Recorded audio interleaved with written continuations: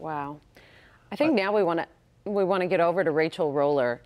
Rachel, what's going on? Yeah, you guys, I actually want to show you something. The picture you're looking at right now, this was it earlier with a family of deer crossing by that exact car that you're looking at in Jacksonville, North Carolina. We've been talking about how it's crazy. Animals have the instincts to save themselves. And Ben and Rachel and Larry, of course, but you guys were talking about it earlier. I have a fantastic update for you through all of this really hard news we've been reporting.